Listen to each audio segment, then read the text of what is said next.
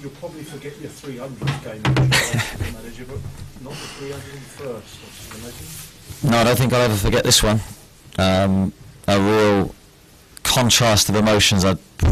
It's right up there with the Everton game of last year, where we were really poor for first part of the game and came back and managed to get a point that day. Today, obviously, we get the 3 points, but at half time we were in real trouble. Liverpool were excellent.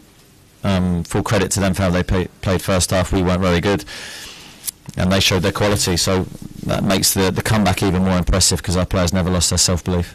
What does it say about their spirit and commitment that they really kept going? Yeah, I think it's something that we've really tried to protect. For us, when we got promotion from the Championship, it was probably the thing above all else. We didn't want to lose our honesty, our togetherness, our never say die attitude that had got us into the Premier League. The danger is with recruitment and money and all those other things that can potentially harm that.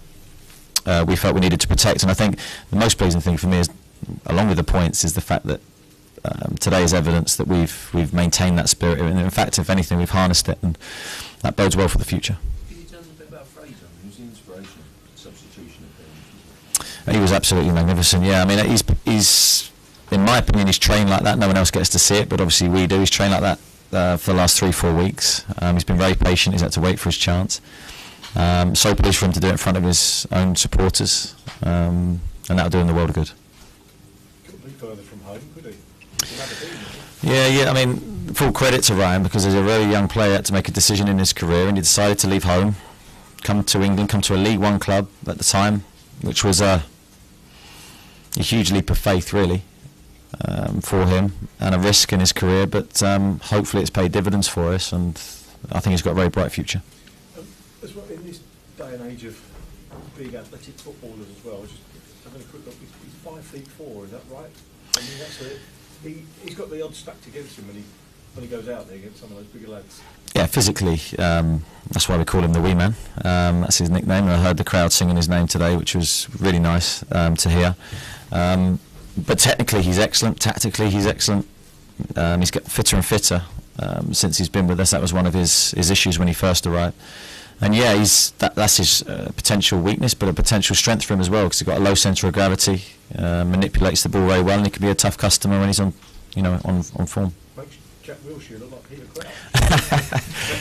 Yeah, well, you can't have too many small players like that in your team, but in the right position, certainly you can. And he showed his quality. It was a great finish for his goal as well. I think that was great to see. Talking of the big men, your two centre-backs were influential in turning it around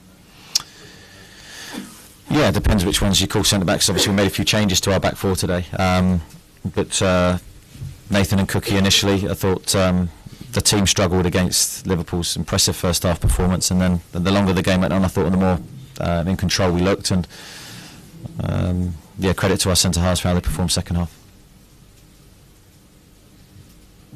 Done? Oh, sorry, I just asked, there was the moment with Jurgen Klopp, Jason Tindall, and couldn't quite understand what was going on. There was a bit of an altercation. I'm not sure if it was when Mane kicked the ball or what was that. Could you enlighten us? I certainly can. There's absolutely no problems between any of their staff and our staff. I've got so much respect for Jurgen and his team of people, so absolutely no problems there. But what was it over then? No, I think that the issues were more with the referees, not with each other. With the fourth official and the linesman and the referee, there was no problems between us. Oh, okay. Did you get a couple of injuries? Junior looks like a serious injury, yeah. Apart from that, I think we're okay. What was Junior's? I think he's rolled his ankle. He felt something, heard a noise, so that doesn't sound good. Was the Joshua King sub tactical? Yes, it was, yeah. Thanks very much. Thank you. Cheers.